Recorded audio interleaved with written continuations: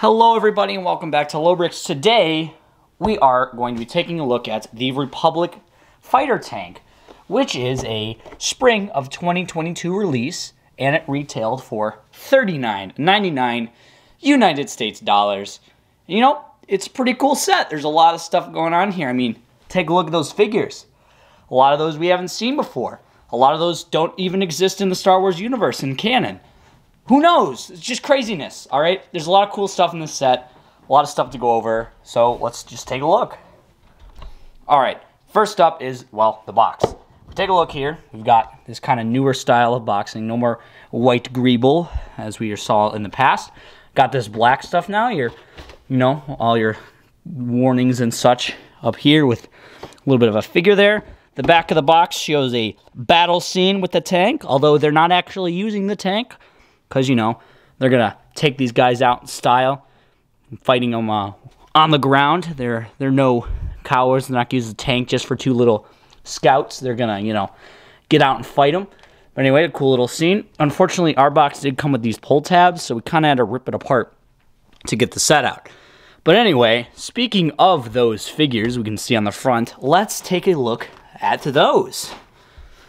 All right, so here are your figures. You get two standard battle droids here. You get a Mace Windu, which is probably the nicest Mace Windu figure we've ever gotten. And then we get two of your standard 187th Legion troopers, and then a Commander Legion trooper here, which is pretty cool. So definitely a great figure selection. And if you're, getting this set, you probably are getting it for this figure selection. So let's take a look at each and every one of these fellas up close. All right, so first up, we've got your battle droid, and this is your standard battle droid we've seen for quite a while. I mean, they really haven't updated this guy in a while, and I mean, they don't have to, and by they haven't updated him in a while, I mean, they haven't updated him ever. His molds have definitely gotten better. If we take a look at the original 1999 battle droid, you can see that there is a center seam right down the middle of his head here, where on this battle droid in 2022, a whole 20 years later, that seam is not present. That might be a little hard to see, but the basic point is that they haven't updated him yet, and he's your standard battle droid, so no changes there. He does come with a gunmetal gray blaster there instead of black, so that's a nice feature. But anyway, you get two of these in the set. Your basic battle droid, a nice, addition to your army of battle droids. But anyway, let's take a look at the next figure. All right, next up, we've got a pretty contentious figure here, causing a little bit of debate all around the Star Wars universe and the Lego Star Wars world, is Mace Windu here. He is one of the best Mace Windu figures we've ever seen, with amazing arm detail there, back detail, and arm detailing on the side.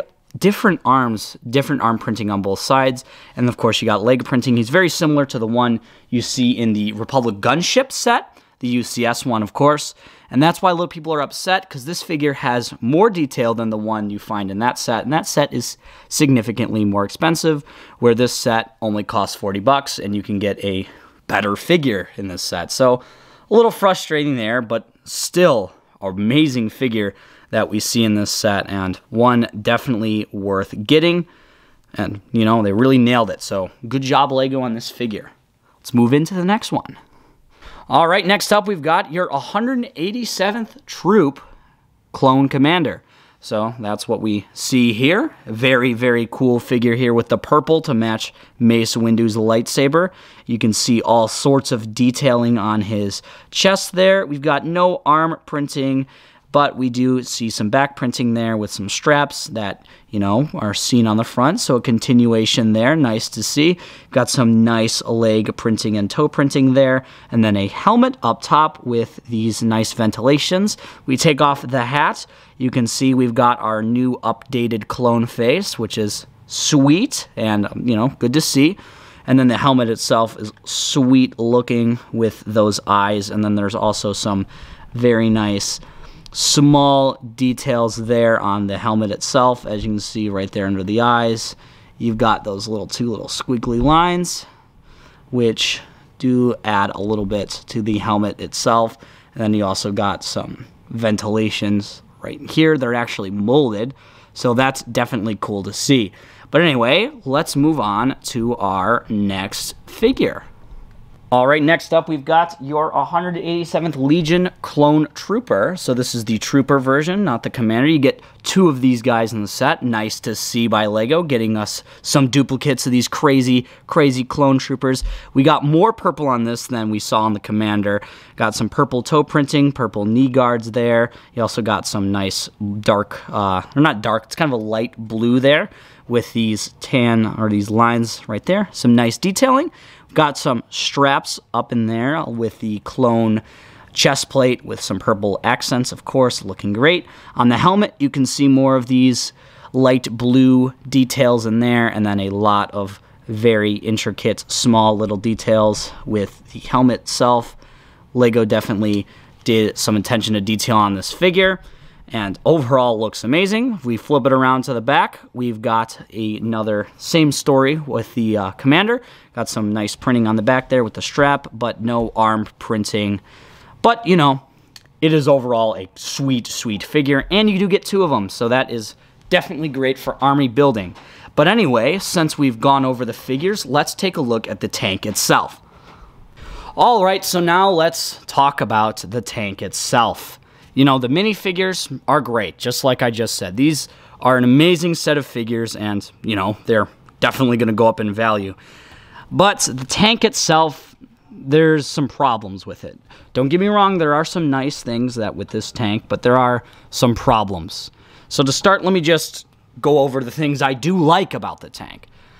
For starters, the base looks very nice with all of these stickers. I know a lot of people don't like the stickers, but I do. I think they added a lot to this tank, and the bottom end of this tank and the shape of it works very, very well. Another thing I want to add about this tank is that it rolls very well because of these wheels on the bottom here.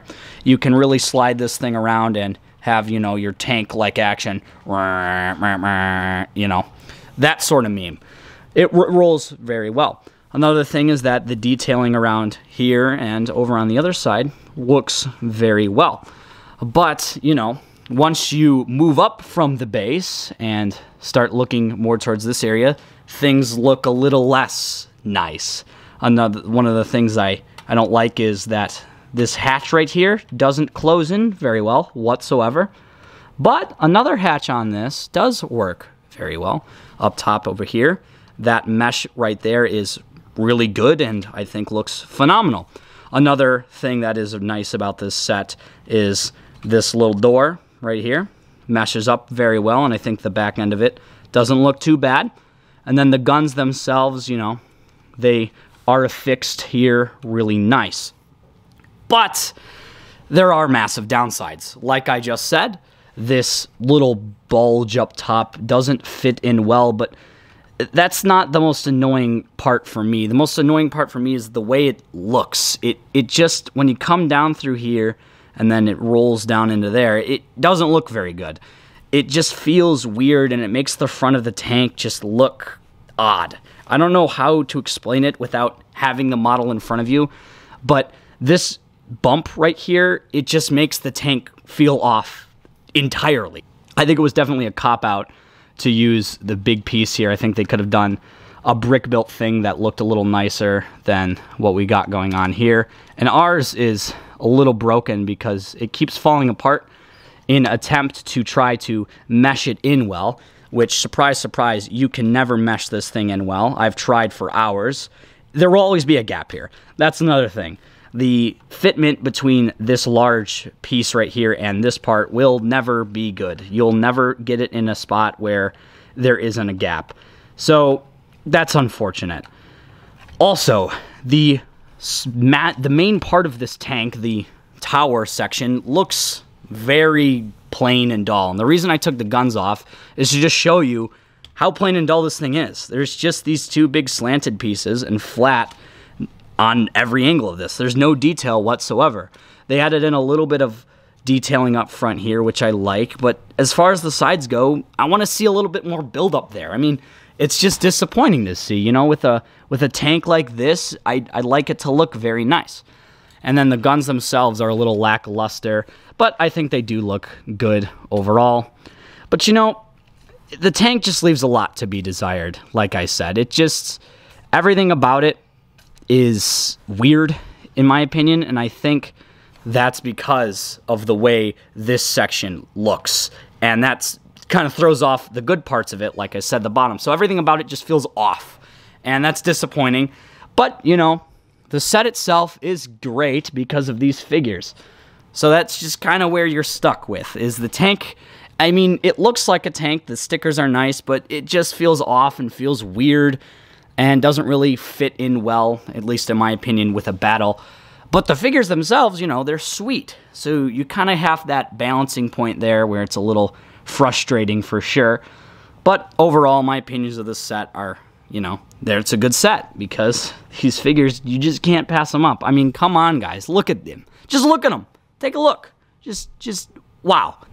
All right, so that's going to conclude my review of the 2022 LEGO Star Wars Republic fighter tank. You know, overall, it's a good set, in my opinion, just because these figures just knock it out of the park, even though the build leaves a little bit to desired. There are good parts of the build, don't get me wrong, but overall, you know, there's some stuff that need to be improved, at least in my opinion, before they released it, especially the sides of the tank.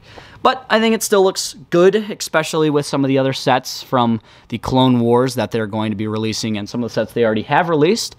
But anyway, guys, that's going to do it for this video. I hope you guys enjoyed it. If you didn't enjoy it, leave a dislike. I know my reviewing skills aren't the greatest in the world, but they're getting better. That's all that matters. If you want to see more videos like this, we've got some more reviews coming out of some new LEGO Star Wars sets that are on the market, like the Mandalorian N1 Starfighter and the LEGO Star Wars helmet sets. So check those out. Those are going to be out soon. And anyway, I'll see you guys in the next one.